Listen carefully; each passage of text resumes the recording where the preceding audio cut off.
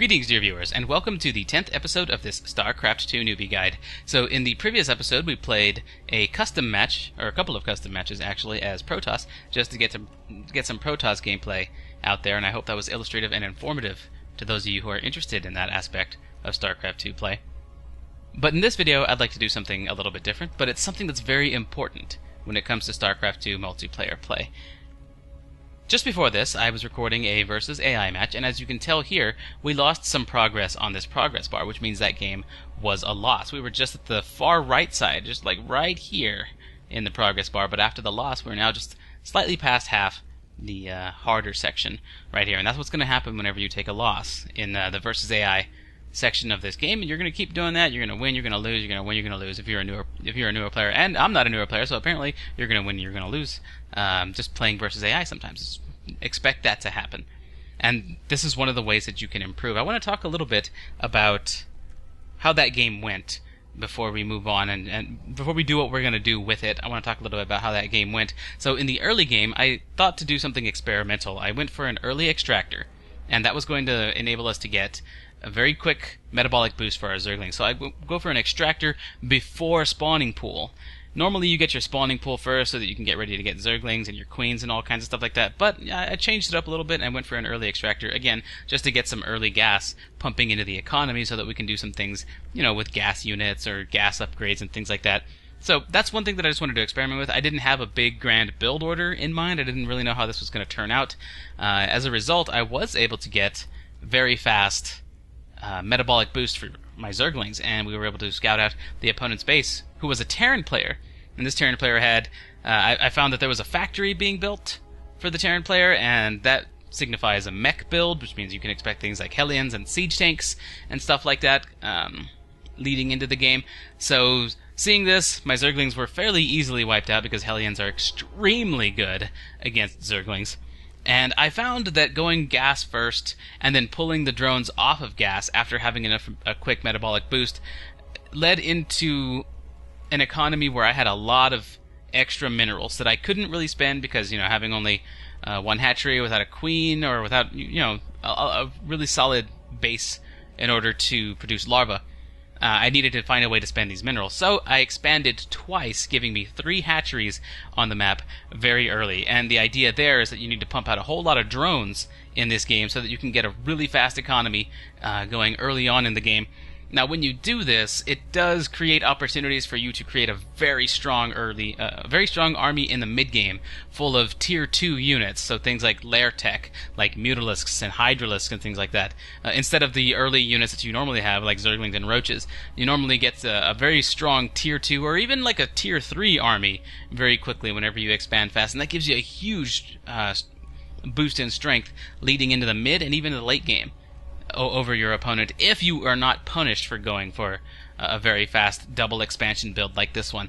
There are ways to defend against it and things like that. However, we were punished because the Terran player came in with an attack, and I only at that time I only had Zerglings to defend my base, and as we know, the units that Terran had, which are Hellions and Marines, that composition of units is extremely good against Zerglings, and so in the end, what it turned out in the end of that game, what it turned out to be was it turned out to be a loss. So we went ahead and GG'd that one. We exited out, and now we're at this point where we have lost a little bit of progress here on this bar. So now I want to talk about a very important concept in StarCraft 2. Whenever you take a loss like that, and you don't always have to do this, but I do recommend doing this frequently. You know, as frequently as you feel comfortable with, as frequently as you have time for. But I do recommend doing something like this. What you can do whenever it comes to a loss in StarCraft 2 is you can go to the replays section here in the top right. We'll click on replays, and we'll see that you've got a list of all of your games that you've played recently, and you can your most recent one is displayed right here at the top, and you can see here it is. We've got my Zerg versus Terran game on Laralac Crest, 7 minutes and 25 seconds. We can watch this replay in a format that lets us slow things down, even pause. We get to see the whole map, see what the opponent is up to. We get to watch the game and really analyze it. So let's go ahead and do that. I'm going to open up Laralac Crest here.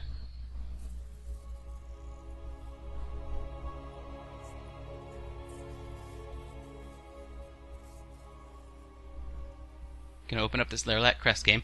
Alright, so here we go. Automatically the game is centered on my camera view. So I don't have to do anything, and that's me pinging on the map because I did that in order to illustrate some things during the recording. So let's just not even worry about those for right now. Those are just the potential starting points for the opponent. So here we go on this game. Now, as we can see here, I'm going for that early extractor, like I said I was doing, like I was going to do, and instead of going for the spawning pool first. So while this is going on, we can actually select the AI. We can actually select our opponent's view. This is what our opponent sees where our base is, which is absolutely nothing. But here's what they see at their base. We can see that they're going for a supply depot early on. Of course, you know that's fairly typical stuff. And we can also set the camera to everyone, so we can see both at the same time. So if we scroll down, we can see my overlord going over there, my base. We can see both players doing their thing here. And you know, we know a lot of what goes on in this early game. I switched it over to my view because that's what we're going to be focusing on for right now. In the early game, we know a lot of what's going on. So here in the replays, we can actually increase speed using this plus button right here. We're going to increase speed to faster ×4 so we can get this get to a point where we might be able to make some decisions. We're trying to analyze this game and see what happened, where we can improve. That's the whole point. So there's that early expansion that I was talking about. My drone just went out there, and you notice we get the queen fairly late. My overlord gets over to the base. Actually, let's go ahead and decrease speed back down to faster, and let's jump back a few seconds here. We're going to jump back, and I'm watching the mini-map that shows there on the right side to see where the overlord is. Okay, let's jump back to about this point. Okay. Seeking to that point. And here's the overlord. We're going to take control of the camera here and just watch what happens. I noticed that there is a factory being built right here. As I'm pulling my overlord away, I noticed that there was a factory, and that tells me that there is a mech build coming. So that's one of the things that I probably should have noted right away. In order to avoid losing this game. And we'll talk about that again shortly. So they take out my overlord, and I continue building over here. And as we can see, at this point in the game, 2 minutes and 30 seconds in, we're moving along. Is this faster speed? This is faster speed. We're moving along with this expansion. And if you take a look over in the top right, you can see I've got a lot of minerals just building up here. My Zerglings finish, and we're going to press D to open up the production tab. We can see there are a lot of tools you can use in this replay thing. It's really good for you to experiment with. But metabolic boost just finished. It's a very early metabolic boost, and I send my Zerglings over. Let's go ahead and follow them around. I'm sending my Zerglings over. I'm going to hit pause real quick. See, I can pause the replay. So I've got my Zerglings selected. They're moving over to the Terran base. While this is happening, I start up this expansion. Let's go ahead and go back to where we were with the Zerglings, and look on the mini-map where I'm going right here. Let's go ahead and drag. This is where the Zerglings started. This is my first expansion coming up. Here's my main base. And over here I decided to expand again because I had a whole lot of minerals just in the bank, and I figured it would be a good opportunity to take an expansion. And now, one thing I'm trying to do with these Zerglings is I'm trying to see if the opponent is starting up any expansions of their own, or if they're going to attack, or if I need to worry about, a large force or what. I'm just trying to keep tabs on the enemy. I know so far that they've got a factory, so I can expect mech units coming out. I need to know more about this, though. I need to know if they're expanding, basically, because that's going to tell me if I'm safe to keep doing this. So I'm going to hit play, and the Zerglings move up. Let's go ahead and follow them. The Zerglings move up here. They move up the ramp. They get attacked. We're gonna pause again. So they get attacked, and I press the space bar at this point in time when I'm playing the game, and that zooms in on my Zerglings. I see that they got destroyed by this group of Marines, and that there's a Hellion here. So yeah, they are producing some mech units. Let's go ahead and set it down to normal speed just so we can... No, let's go... Yeah, normal speed's fine. We're gonna hit play, and I'm looking here. I'm seeing what's going on. I see that there's a Hellion. The Hellion starts burning my Zerglings. There's basically no way out for these Zerglings because the units that are here are very detrimental to that composition. It's just a small group of Zerglings. So they were basically a fairly expensive scouting force, but they did tell me the information I wanted to know. I wanted to know if there was expansion. There's not an expansion, and I wanted to know if they were building up units, and they are building up units. So there is that. So we move on down here, and I continue to build my expansions. And my concern at this point now is, well, I've got these expansions building. I need to build up an economy, so I'm taking a little bit of a risk. I'm taking a little bit of a risk at this point. That's what's happening. I'm taking a little bit of a risk by continuing to build up my economy, even knowing that they, number one, Terran doesn't have an expansion, and number two, Terran is building up an army, and I don't have an army. So because they don't have an expansion and they have the superior army, that's usually what happens. You get units instead of economy early on. That's one of the paths that you can take. That means that they're going to pose a little bit of a threat, doesn't it? So anyway, I'm continuing to build up my expansions. I'm getting more queens. I'm getting more drones. I'm building up a strong infrastructure to produce a powerful mid-game army. And that's where I plan to take the game, is in the mid-game. Of course, we already know that this is a loss, so that's obviously not what's going to happen. Notice here how I'm not scouting anywhere at this point. I've got an Overlord moving out, but that's about all I've got, because I've got no military units, I've got no Zerglings. I'm just producing drones and queens, and just trying to get my economy boosting. And this right here. I'm gonna pause at this point. I'm gonna ask if you can spot my mistake at this point. It's a fairly... I'm not gonna say it's an obvious mistake, maybe not to newer players, but I'm gonna ask if you can spot my mistake, because it should be obvious at this point. Well, I mean, it should be fairly clear, not really obvious. It should be fairly clear at this point what my mistake was. In fact, I've already mentioned it, I just haven't outright said it was a mistake yet. So I'm just going to pause right here and let you think about it if you want to. I'm going to unpause. Another queen pops up. So, yeah, if you can spot what the mistake is, maybe leave it in the comments or what have you at this point, and then see if you were correct. Or don't leave it in the comments and just, see if you were correct. So anyway, I'm going to unpause. There's an SCV scouting out my base here, so the SCV's taking a look around. If this were an actual player, this would be a very telling situation. They would move out here, they would see that there's an expansion here, they would see there's an expansion here, and they know that my main base is here. So, here comes the enemy's attack force. They're moving in at this point. So they've got a large army coming in that I just don't have the forces to deal with. I immediately begin training up a lot of Zerglings. I'm going to hit pause, and up here in the top left in the production tab, you can see what both players are building. You can see I start building up 32 Zerglings immediately. I don't have access to roaches. I don't have access... I haven't built any spine crawlers or anything like that. I don't have a ton of queens or anything. So I basically don't have anything to deal with this composition. These Hellions and these Marines. And there's a lot more Marines behind those two in the fog of war here. So there's that. I can go and go to everyone and we can see how many more Marines are actually there. So I don't have anything, I'm not prepared for this in any way. And the enemy comes in to make their attack. I'm going to switch back to my camera view now and unpause. So the enemy begins making their attack. I try to micro my queen as best as I can, but it's not going to help. Another queen hatches, this queen goes down. I try to micro her as well, but they've got too much range, they've got too much DPS in this small force. My Zerglings hatch, but those Hellions, those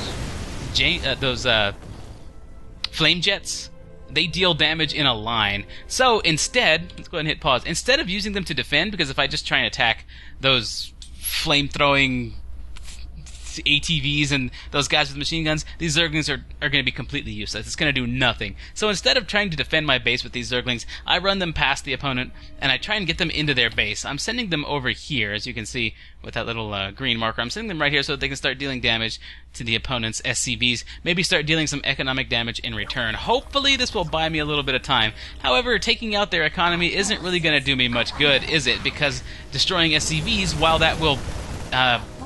let's go ahead and pause again. My Zerglings are among all these SCVs now. While destroying all these SCVs, and we are going to actually take out quite a few of them. You can see them attacking. It's a big mess in there right now, but you can see plus 50 XP, plus 50 XP, plus 50 XP. Yeah, that's a lot of SCVs being destroyed. So the SCVs actually attack the Zerglings and are able to deal a good amount of damage to them, and they have some backup from these Marauders. These Zerglings do get cleaned up. See, the Zerglings are down at this point. And yeah, I did a little bit of economic damage there, and if we were going to go later in the game, maybe that would actually help out some. I've got some spine crawlers building. I was hoping that these Hellions would take longer to take out this expansion so that these spine crawlers would finish, and that might actually have bought me a little bit of time to do something, but it's actually not going to work out very well for me. Spine crawlers come up and begin attacking. And they do take out a few units, but overall, this is too much. They're going to take out spine crawler after spine crawler after spine crawler, and I'm going to be left with nothing to defend. Again, except for Zerglings. I do have a Roach Warren building, but this was a reactionary Roach Warren. That is to say, I started building it when I realized I was in trouble, so I didn't really have it prepared or anything like that. So my economy-based build didn't really work out for me. And we're just going to go ahead and speed up the game here to faster times 8, and just show where it all ends up. I hit GG. I type GG even though it's versus an AI opponent. It's just good to get in the habit of typing GG to your opponent before you surrender. It's just sportsmanlike. So that's what I did. Type GG. I hit enter and surrendered at that point. So yeah, what was the mistake in this game? What was the mistake? Well, the mistakes, there were a few of them. The mistakes happened fairly early on, actually. Let's jump back here. Let's seek around. Let's see. Well, the first mistake, if we jump to 205 in the with a timer here. We can see as it seeks over there. This is the game seeking to that point. Whoa, whoa, whoa, whoa, whoa, whoa! Pause, pause, pause, pause. We got to go back to faster speed and not normal speed, or not normal times 8 or faster times 8, whatever it was. 205. Okay, 204. Fine. We'll seek back there. We're gonna seek there, and then we're gonna set the player camera. There we go, so that it follows what I'm looking at. I believe that's what it's gonna do. Is it? Yes, here we go. My first mistake, yes, here we go. My first mistake was spotting this factory and then doing nothing about it. When I spotted that factory, instead of progressing with making more economy, what I should have done was dropped a roach warren. A roach warren will let me build roaches, which are great against hellions. Those hellions really don't do much damage at all to roaches. So roaches would have been a great counter to what I just saw happening. So that was my first mistake. I did not react to that as soon as I saw it. So, I mean, that one may actually be okay if I would have done something like plant spine crawlers or not expanded again, but it turns out that later I did expand again anyway. Under attack. Forces are under attack, yes, yes. So anyway, I lose this overlord. Not really a big deal. That was going to happen because it's a Terran player and they caught my overlord. Sometimes that's just going to happen. You're just going to lose that scouting unit. So that was the first mistake. I should have reacted to that factory. I mean, a factory less than 3 minutes into the game should really tell you what's coming, which is factory units. Hellions and siege tanks are the kinds of things you can expect to see when a Terran player is going for a factory. So my next mistake, let's go ahead and stick with the player camera. Turn that on. My next mistake, speed up the game here, faster times 4, and faster. My next mistake was right here. When my Zerglings scout out all this area and I see that there's not an expansion, and I see that there are definitely Hellions coming out, and a sizable force from the Terran player, see, my Zerglings are able to spot that. I see that right there, clear as day on my screen that there's a force there. Again, I should have reacted to that. If my first spotting of this factory didn't prompt me to build a roach warren somewhere in my base, or prompt me to start putting up spine crawlers, then that definitely should have. I really should have moved... I really should have reacted to what I scouted. Instead, I gambled, and I went for a risk. I said, you know what? And now that I'm watching the replay, now that I'm watching this in replay form, it seems kind of silly to me. It really does. I really should have reacted to what I saw there. Instead of going for the gamble, instead of going for the unnecessary risk. This next hatchery right here, just because I had a whole bunch of minerals doesn't mean I had to build it. I could have built other things. I could have built, again, I could have started harvesting up gas a lot sooner, because I took my drones off of gas as soon as I had enough metabolic boost. So I should have taken them off and started... I should have taken some drones off of minerals, started harvesting gas, taken this extractor, and dropped a roach warren and put down a couple of spine crawlers right here. If I would have done that, I would have been perfectly fine to lead into the mid-game. And then I probably could have expanded and continued, building up on my economy and doing whatever I wanted to do at that point, but I should have reacted to what I saw. Instead, I gambled.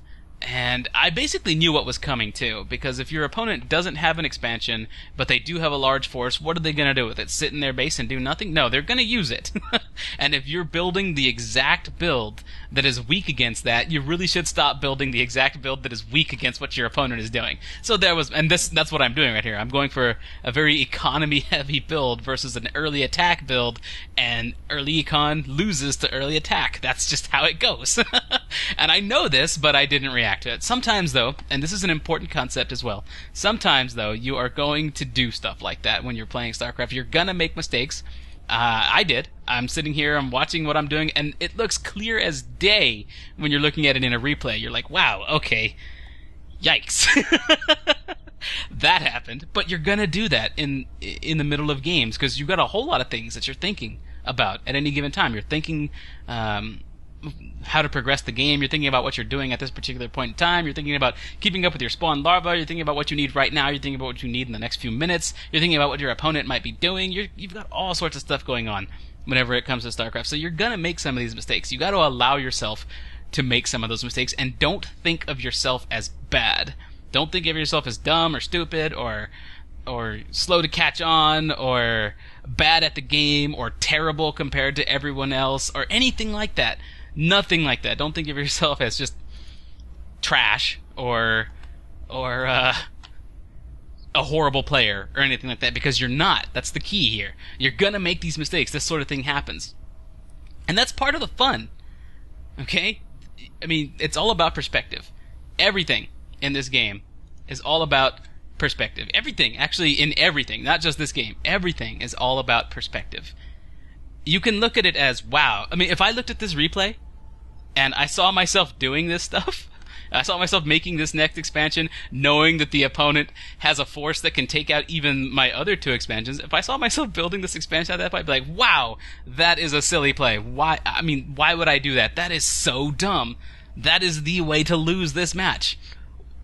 And knowing that I knew that, I'd be like, wow, what a stupid thing to do, right? I mean, it's all about perspective. No, I don't look at it that way. I look at it as, okay, well, I made a mistake. I know what I can do to improve upon this now. I'm watching the replay. I see what my mistake is, and my mistake was not reacting to what I saw. I pinpointed that mistake. And so I've learned from it. So this was, in the technical term, a loss. A, quote, loss, unquote. This was a loss, but it wasn't a defeat. This loss didn't defeat me. This doesn't make me feel worse about playing StarCraft. It doesn't make me feel worse about myself. In fact, it makes me feel better about playing StarCraft. It makes me want to play more, because now that I've seen what my mistake is, I can correct that in the future. And I realize that although this has happened one time, and I've watched this replay, and I have spotted this problem, I realize that in the future I may not actually make use of what I've learned here immediately. This is a concept that you have to allow to sink in. Yeah, maybe in the future I will spot something and again not react to it. That doesn't make me a bad player. That doesn't make me stupid. That doesn't make me dumb. That doesn't make me any of that kind of stuff. That makes me human. It makes me a StarCraft player. Because again, this kind of mistake, I may very well repeat it in the very next game. Or I may very well repeat it 10 games from now. Or 100 games from now. You're not going to see a replay like this and immediately shore up your mistakes. Or you might. You never know. Maybe it's something you catch on and it's like, hey, it just clicks for you, right? Maybe that does happen. But in any case, I'm not going to hold myself to any sort of rigid form of rules or anything like that. I'm not going to say, all right, I've spotted this mistake, I'll never make this mistake again, and if I do, then I must be terrible. No, again, it's all about perspective. You've got to realize that you're going to make mistakes whenever you play StarCraft. So whenever you suffer losses and things like that, you can't let them defeat you. You can't let a loss be a defeat. I very rarely, in games like this, in StarCraft or very League of Legends, it's not common at all that I am defeated whenever I lose a game. In fact, I see losses as victories as long as I can learn from them. And there's always something to learn from. You just have to be willing to do it. And that should improve. Hopefully, that if you start doing that, that should improve your outlook on all of this, on all competitive forms of play. That should improve your outlook on all these things, because that makes you feel better about your losses instead of terrible about them. And it helps you put the next foot forward. And in fact, it may even make you eager to put the next foot forward. And that's what competitive play is all about. Now, obviously, there is a limit. Okay? There's a limit later on. Everyone has their upper limit where, you reach a certain level of play where the competition becomes too steep. Maybe you don't have the time to invest that others have. Maybe things just seem a little bit overwhelming and it stops getting fun. Like maybe you reach like master level or diamond level or platinum level or even gold level. Maybe you reach a certain level and it's just not as fun to keep pushing forward anymore. That's fine too. That again doesn't make you a bad player. That just means you found your limit. You take a break, you play other games, you do other stuff, and you come back whenever you feel like it can be fun again. Maybe it will be fun again later. Everyone suffers from well, not really suffers from it, but everyone experiences burnout. And in that case, you can't just keep pushing through it. You've got to slow down, take a step back, just realize what's going on. And if you do go through a point where you improve and improve and improve, and it's fun, and then you finally get to a point where you're losing a lot and you start to feel discouraged because all of your former tactics, all of your former practices where you look at things and you analyze them and you learn from your mistakes, nothing's working, and you're experiencing a burnout, if you're experiencing that kind of thing. If you get to that point, it's important to realize what's actually happening. You're not bad at the game. You shouldn't really feel discouraged about it. You should say, okay, well, I'm experiencing some burnout, so it's time for me to take a step back and maybe take a break from the game for a little while. And then you come back later, and it's like, sometimes And this happens. This really does. Sometimes you come back a little bit later, and whatever it was that was keeping you back is just gone for some reason. After some time to internalize whatever was going on, without even really thinking about it, just letting your subconscious go to work on it, if anything, or even if that, you come back and for some reason, whatever was bothering you just now isn't anymore. And maybe you can take more steps forward. Maybe it's fun for you again. Who knows, man? Everybody is different. All of these situations are different. But that's all part of the mindset of the game, you know. The point of this video is that you can use replays to identify your mistakes and then move forward for the next game rather than feel discouraged about your losses. So the two main concepts that I want to get across here, and actually we've finished watching this, haven't we? So we can just quit the replay. The two main concepts that I want to get across here are replays can let you analyze games, spot your mistakes, and help you correct them over time. Don't expect to correct them just by watching one replay, because you may not even be identifying the correct mistakes whenever you first start watching replays, but watch them anyway and see what you can do differently. Pause the game, slow it down, watch what the opponent is doing, watch what you're doing. Watch it several different ways. Spend time with these replays. So that's one point that I want to make. You can use replays to try and correct these sorts of things. And the other point that I want to get across is you're only human. You can't let yourself feel discouraged for losing, or even losing like 10, 15, 20 games in a row. Extremely unlikely, by the way. That is incredibly unlikely. But you can't let yourself feel discouraged for that kind of thing, because you're just human. You can't beat yourself up about that. You just got to keep going on. Unless you don't feel like it anymore, in which case, again, you just take a break. But don't beat yourself up about it, because you are just human when it comes to that kind of stuff. So if you're having trouble finding motivation for continuing to play the game or things like that, try looking at things from a different perspective than you currently are, because that can often open your eyes, that can often open doors, that can keep you moving forward, that can help you find the fun where you thought the fun had disappeared. Maybe that can help you find the fun in that sort of thing. Alright, so in any case, I hope you guys enjoyed this video. Thanks a lot for watching, and I'll see you next time.